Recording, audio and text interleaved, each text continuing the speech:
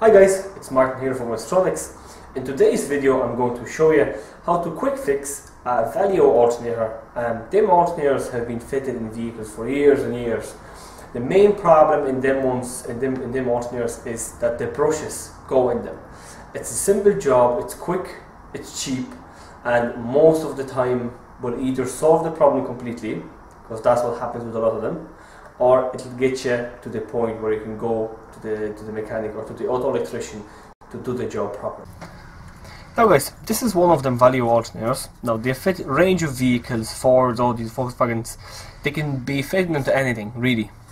Now they come in different shapes and sizes, but the best way to recognize that's the one you have is just to simply have a look at the alternator, and there's always going to be a sticker saying Valeo somewhere at some stage, at some point. As you see, this one is at the back plastic cover there.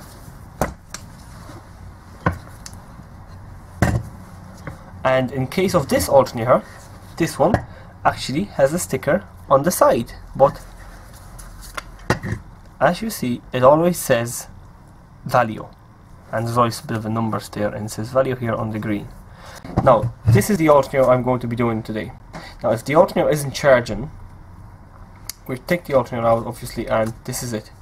Now, there's always a black plastic cover at the back of them, which has to be taken off. Now, sometimes dim plastic covers, like in this case, there's no nuts holding it; it just pops out. Where in this alternator, the plastic cover is held by two screws, here and on the other side here.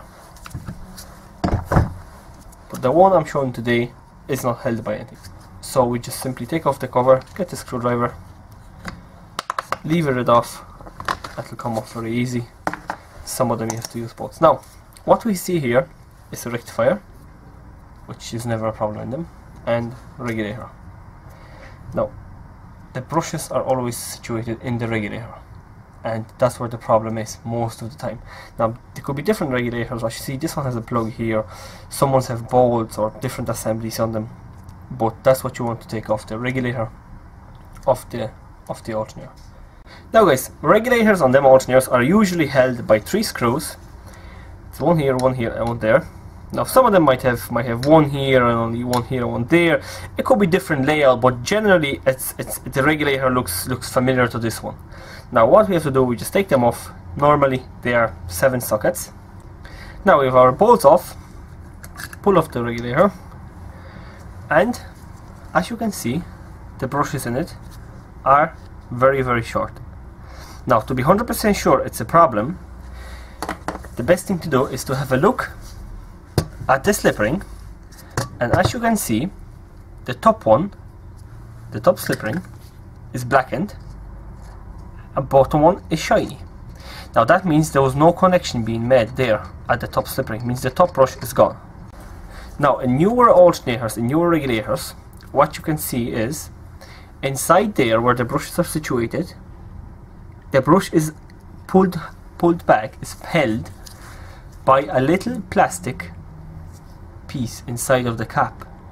Now the best thing to do to take that cap out is to simply just get a small screwdriver, shove it underneath the brush inside there, and just break off the little plastic thing, and then the cap will shove off. The plastic blockers, the idea of it is that they are easier to be assembled when they are manufactured new. So break off the piece inside and shove the cap out.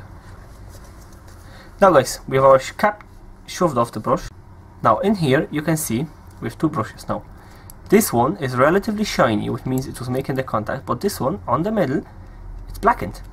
This means this is our problem. Brushes are our problem, and changing them will simply solve it. Now to change brushes, we have to loosen them there now, because the brushes have the leads going along. Usually there's a silicone bubble here put on all of them. Simply what you have to do is just break it off, and we have two of them connections here. Now the next thing to do is get a hacksaw, or if you have grinder or grinding stone, and all what you have to do is just get them tips off and level them. I'll do it and I'll show you guys how it should look after you have it done. Now guys, this is done. As you can see, the tops are off and these surfaces are quite shiny. What we can do now, we just heat it up with the soldering iron and the brushes will simply hop out. I'll show it to you how it's done. Now if you're going to be doing it yourself, it'll be a bit easier for you if you just put the bubble of solder. Now you see, one brush is out, and now we just heat up the other one and the other one is out. Now what you want to do as well is you want to give them surfaces another shot of iron and make sure you have a visible holes in there so you can pull the new lead from the brush out through them, just like this. See, you can almost see through them. You can see through them. Now, but before we are going to change our brushes and before we do all that, the most important thing is to have a good look at the slip rings there. Now, these slip rings, as you can see, if you've seen my videos before, and some of them I explain how to see if the slip ring is bad or good. Now, as we can see, the bottom slip ring, the surface there is quite uneven. There's a little track cut in, but that doesn't mean it's gone. The bottom one is actually quite good. Now, the one on the top here, this one, it's blackened. So first of all, we have to give it a little clean up with the fine sandpaper to make it nice and shiny. And the other thing is, the track inside is actually quite deep. If you put your finger down, you can actually feel the edges quite sharp. Now this slip ring is down a fair bit, but it's still usable. After changing the brushes and cleaning this surface, this still will work for a good bit. The slip rings are usable as long as you don't see as there's no plastic going through them. If you clean up your slip ring and just turn around the rotor, if you can't see the plastic through, it means it will work. So let's clean it up and change the brushes in our regulator. Now guys, we have our slip ring nicely cleaned. See, the top and the bottom are shiny now. It's time to put new brushes into the regulator. Now guys, this is the reason why I'm making this video, because them two brushes, they fit all of the Valeo alternators for the last manufactured in the last 30 years. It's the same set of brushes, they never change for the last 30 years. So even if your alternator is very old, there's only one type of brushes that does that. We have our regulator here. Now what we do first is put the spring through first. Now get your brush, make sure the lead is kind of straight looking enough. Now shove your lead gently inside and there you go, it's gone through. Now the next step is just shove the brush in, make sure it brush kind of comes out like that, then fold the lead over like that, and all what you have to do is get the pliers, hold the lead with the pliers and put a drop of solder onto the connection there. Now guys, we have our bit of solder here. It's not that easy to do it on your own, but we try, we do our best. Now just feed a bit of solder there, heat it up. Now the important thing to remember is, while you're doing it, is that you want this hole to be blanked off by the solder. As you see in this situation, we have succeeded. Now all what you have to do now is just simply break off the wire, and our brush is nice and flexible in there.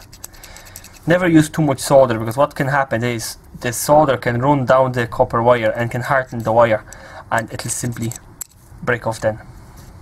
Do the same thing with the second brush, and it's time to put that back into the alternator. Now guys, our brushes are changed. Now we are going to fit the regulator back onto the alternator.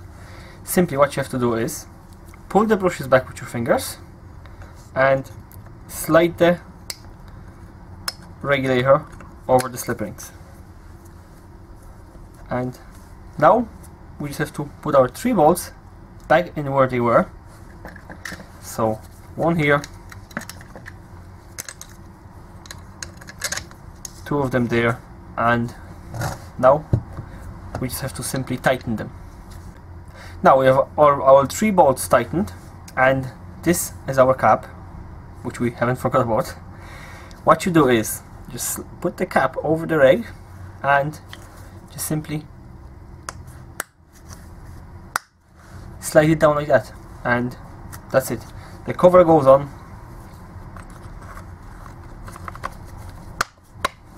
Just like that, and the alternator is good to be put in the vehicle, and it will, you could be 100% sure it will work.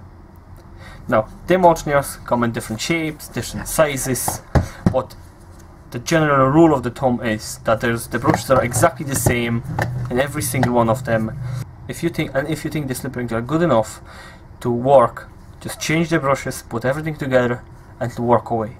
And it's simple. It's as simple as that. It's never any more complicated than it is in this, as it was in this case. Sometimes there's only 2 bolts holding the cover, and that's about it. There's always 3 bolts holding the regulator. There's only 2 brushes in them. Diagnose the slip rings. Diagnose the brushes. If you think that will solve the problem, it will definitely make the alternator charge again. And it's a cheap job as well. Now guys, thanks for watching the video.